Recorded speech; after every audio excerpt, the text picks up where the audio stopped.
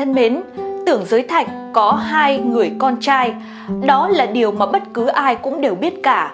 Mặc dù đối với lai lịch của 2 người này đều có một số cách nói, thế nhưng trong tông phổ họ Tưởng, trong bản thảo truyện ký lịch sử của các nhà sử học, Tưởng Kinh Quốc và Tưởng Vĩ Quốc đều là con trai của Tưởng Giới Thạch, đều là người nối dõi cho gia đình họ Tưởng.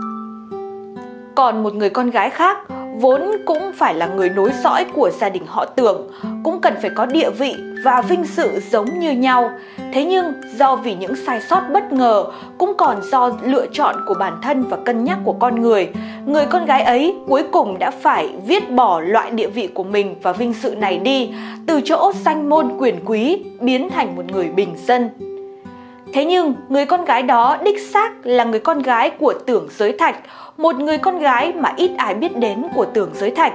Người con gái ấy chính là Tưởng Giao Quang ngày trước và là Trần Giao Quang sau này.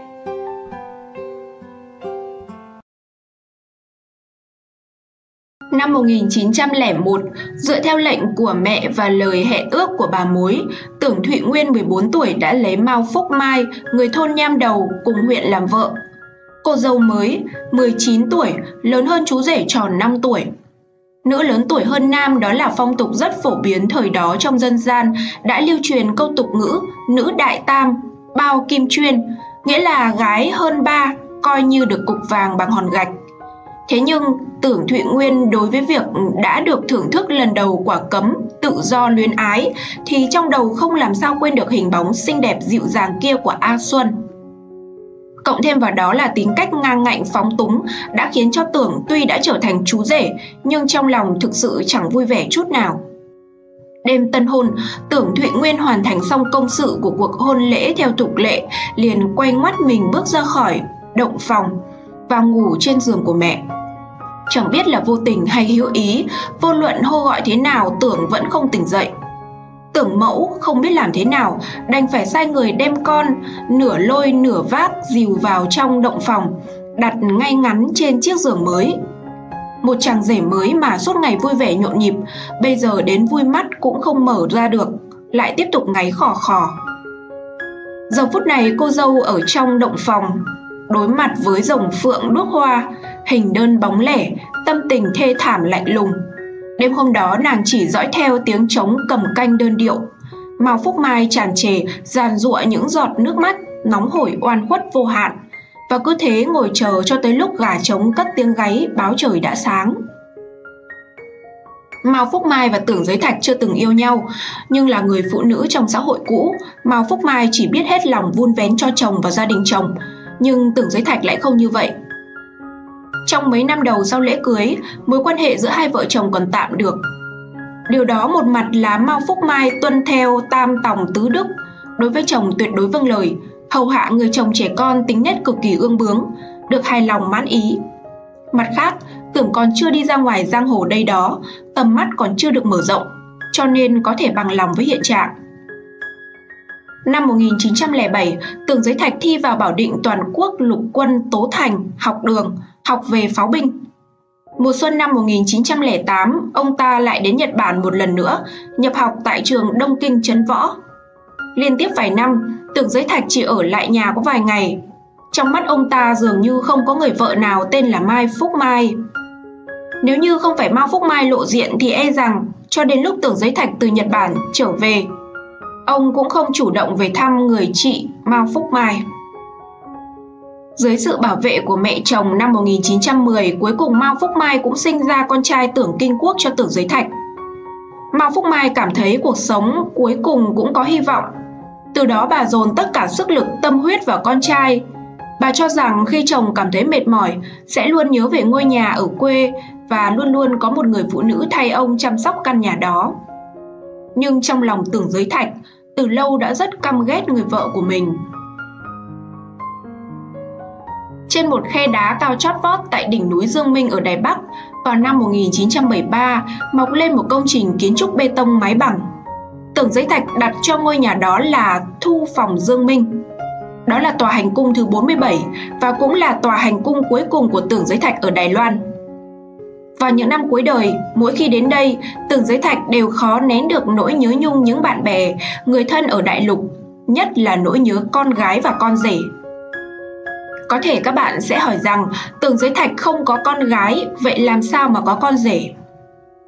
Những người sống ở Chuẩn Hải, thành phố Thượng Hải vẫn còn nhớ, vào năm 1966, sau khi cuộc cách mạng văn hóa bắt đầu nổ ra, mọi ngõ ngách trên đường Chuẩn Hải đều dán dày đặc những tờ báo chữ to, tưởng chừng như kín trời chật đất. Có một bài báo chữ to vẽ một con chó với tiêu đề là đả đảo Lục Cửu Chi, con chó vỏ mã của Tưởng Giới Thạch. Từ ấy một ông già vóc người tầm thước, mái tóc điểm xương, bị khoác lên tấm biển Ma Châu thần rắn, chó đặc vụ, nhiều lần bị dẫn giải trên đường phố đấu tố. Cả gia đình ông bị buộc dọn đến một căn phòng nhỏ ở đường Đạm Thủy.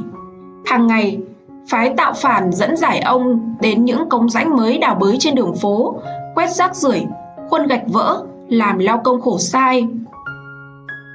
Mọi người chỉ trỏ xỉa xói nói: ái chà, mi chính là Lục Cửu Chi, con rể của Tưởng Giới Thạch. Có người còn tỏ ra khó hiểu, nghi ngờ hỏi: tại sao mi lại không đi ra Đài Loan mà làm quan to, mà lại cam chịu ở Đại Lục chứ? Có người lại kinh ngạc nói: lâu nay chúng ta có nghe nói hắn là con rể của Tưởng Giới Thạch đâu, hoạt động đặc vụ của hắn cao tay thật đấy. Có người còn phụ họa rằng: tên này chui thật sâu, đáng nghi ngờ lắm.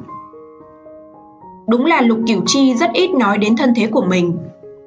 Đầu năm 1989, có một nhà báo Thượng Hải tìm ra manh mối, đến nhà thăm hỏi, đề nghị ông ta kể lại chuyện kết hôn với Tưởng Giao Quang, con gái của Tưởng Giới Thạch. Lục Cửu Chi nói rằng: nếu muốn tôi nói đến chuyện con rể của Tưởng Giới Thạch thì tôi không thể nói được. Tuy nhiên, nhà báo đó vẫn tìm hiểu được rõ ràng câu chuyện mang màu sắc truyền kỳ mạn lục này.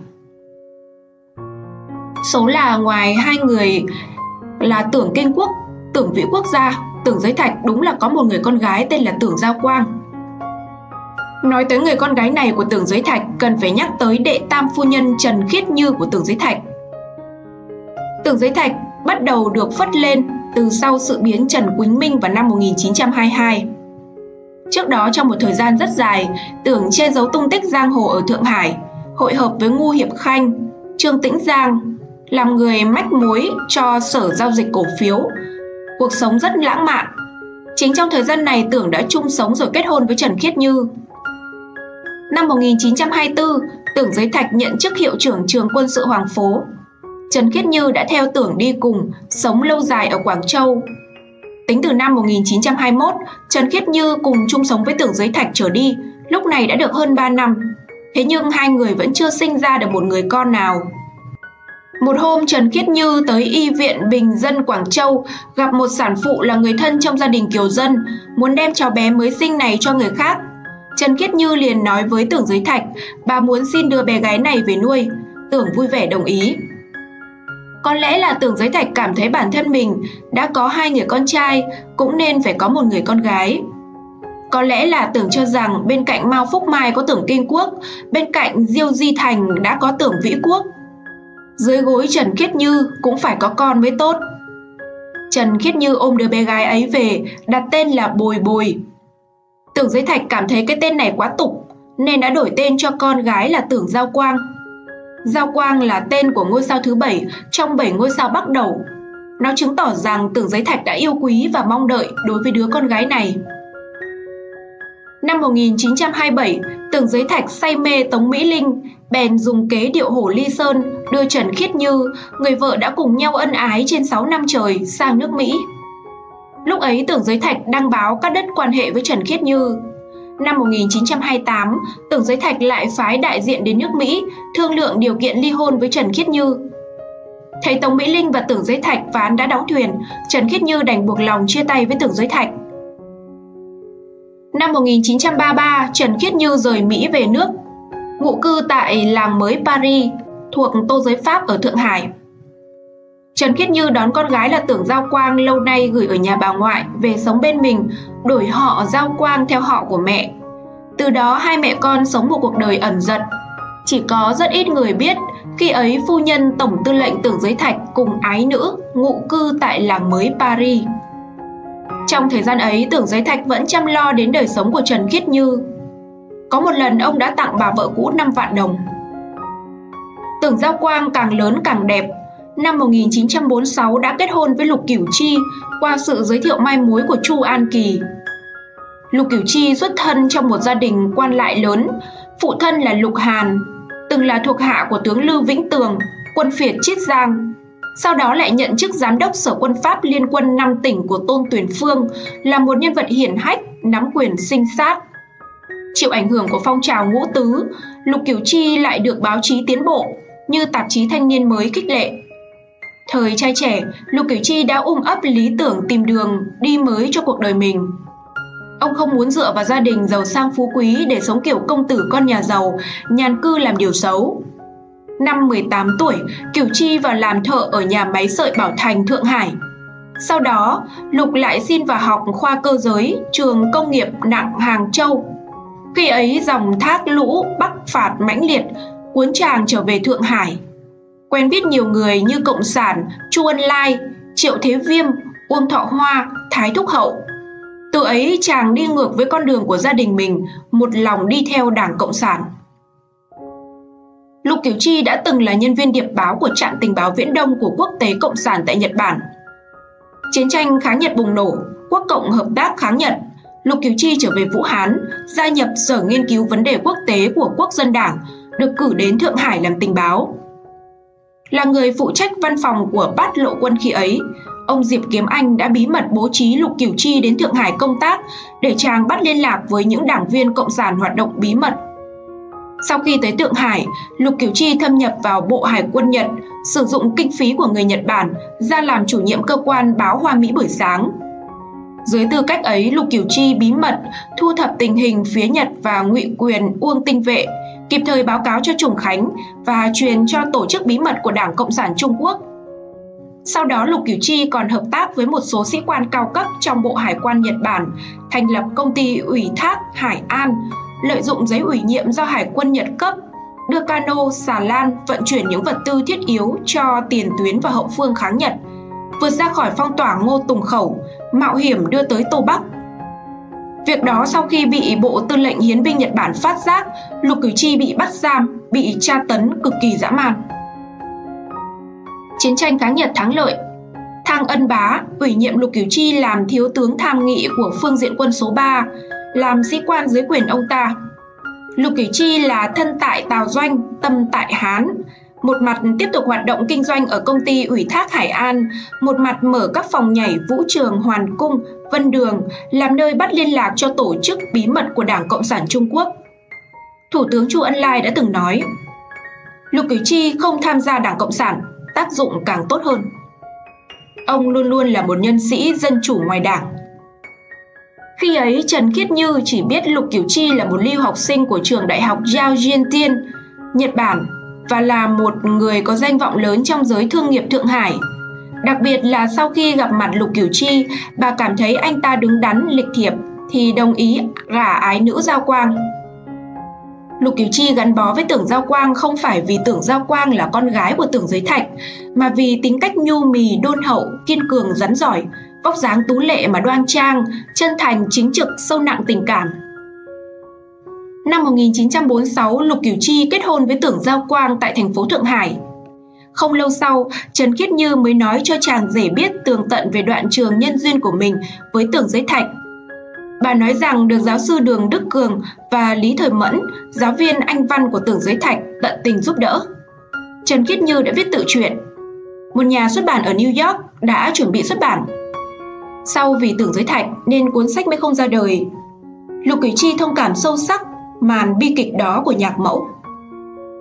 Năm Tưởng Kinh Quốc từ Liên Xô trở về nước, và khi đến Thượng Hải sau khi cuộc chiến tranh kháng Nhật thắng lợi, Tưởng Kinh Quốc đã nhiều lần đến làng mới Paris thăm hỏi bà mẹ Thượng Hải mà anh rất nhớ nhung kính trọng. Tưởng Kinh Quốc thường gọi Trần Khiết Như là bà mẹ Thượng Hải, gọi Diêu Di Cẩm là bà mẹ Tô Châu. Vì thế một số nhân vật cao cấp trong giới chính trị quân sự của Quốc dân Đảng cũng đã biết đệ tam phu nhân của ủy viên trưởng ở ẩn tại Thượng Hải. Thế là sau khi hay tin Lục Cửu Chi là ngài phò mã của Tưởng ủy viên trưởng, Tưởng Kinh Quốc rất tôn trọng kính nể ông. Nghe nói Lục Cửu Chi có thể dựa vào cuộc nhân duyên ấy mà tới nhận ông già đang làm ủy viên trưởng và đại tổng thống, ỷ vào quyền thế hiển hách để mưu cầu quan lộc cao hậu cho mình. Nhưng tuyệt nhiên, Lục Cửu Chi không làm như vậy. Khi Quốc dân Đảng còn đang thống trị quá nửa Giang Sơn Trung Hoa, Lục Cửu Chi cũng không tự khoe khoang mình là con rể của Tưởng Giới Thạch. Tháng 5 năm 1949, trước khi rút lui khỏi Thượng Hải, với tư cách cá nhân, Thang Ân Bá nhiều lần khuyên bảo Lục Cửu Chi rời bỏ đại lục, cùng ông bay sang Đài Loan. Cuối cùng bị Lục Cửu Chi từ chối khéo léo. Năm 1955, Phan Hán Niên, nguyên là Phó Thị trưởng thành phố Thượng Hải, kiêm Phó ban Mặt trận Thống nhất, Cục Hoa Đông và Dương Phàn, Cục trưởng Cục Công an thành phố Thượng Hải, bị bắt vì ở trong tập đoàn phản cách mạng. Lục Cửu Chi cũng bị liên lụy trong sự kiện Phan Dương, bị tống giam vì tội phản cách mạng. Trần Khiết Như cho rằng con của mình vô tội, không thể vì coi Lục Cửu Chi là con rể Tưởng Giới Thạch mà lấy cớ bắt anh ta. Nhằm cứu cho Lục Cửu Chi, bà Trần Khiết Như đã trực tiếp đến Bắc Kinh tìm gặp Thủ tướng Chu Ân Lai. Được Chu Ân Lai can thiệp, năm 1960, Lục Cửu Chi được ra khỏi nhà tù, nhưng cái mũ phản cách mạng vẫn không được gỡ bỏ. Đến khi Lục Cửu Chi được mời ra làm ủy viên đặc biệt Ủy ban Chính trị Hiệp thương thành phố Thượng Hải, khóa thứ 6, ông vẫn còn đội trên đầu cái mũ phản cách mạng. Cho mãi đến đầu năm 1985, nhà nước mới chính thức tuyên bố sửa sai triệt để, Lục Cửu Chi hoàn toàn vô tội. Lục Cửu Chi đã từng bị gió dập, sóng vùi trong nhiều cơn bể dâu chính trị. Sau này đã gần 90 tuổi, công tích hiển hách của ông ta mới được mọi người biết đến. Sau khi nhà đương cục Đài Loan thực thi chính sách về thăm thân nhân ở đại lục, có người nói với Lục Cửu Chi rằng đến nay ông có thể làm rõ thân phận là con rể của Tưởng Giới Thạch rồi. Ông thừa nhận cũng được, mà không thừa nhận cũng được. Nhưng về khách quan mà nói, ông chính là con rể của Tưởng Giới Thạch. Nghe nói vậy, ông Lục Cửu Chi chỉ cười nhạt và nói: trước đây tôi đã không muốn núp bóng ỷ quyền của Tưởng Giới Thạch. Ngày nay cũng không cần thiết phải dựa vào luồng gió mới giữa đôi bờ eo biển mà theo đóm ăn tàn làm gì.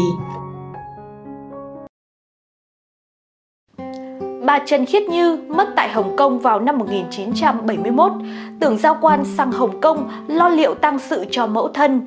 Sau đó, bà cùng với con cái định cư tại đây. Khu nhà ở đường Lão Đá, khu Cửu Long mà Tưởng Giới Thạch và Tưởng Kinh Quốc đã tặng cho bà Trần Khiết Như với khang trang và rộng rãi. Năm 1983, khi ông Lục Cửu Chi sang thăm gia đình, vợ con ông đều khuyên ông định cư ở Hồng Kông, cùng chung vui hưởng lộc trời. Nhưng ông Lục Cửu Chi không muốn ở Hồng Kông, làm ông giả ngụ cư, lại trở về thành phố Thượng Hải. Lục Cửu Chi sống một mình ở ngay tại một ngôi nhà thanh tịnh ở đường Đạm Thủy. Mỗi tháng, ông nhận được trên 180 đồng nhân dân tệ do Viện Văn sử Thượng Hải cấp cho.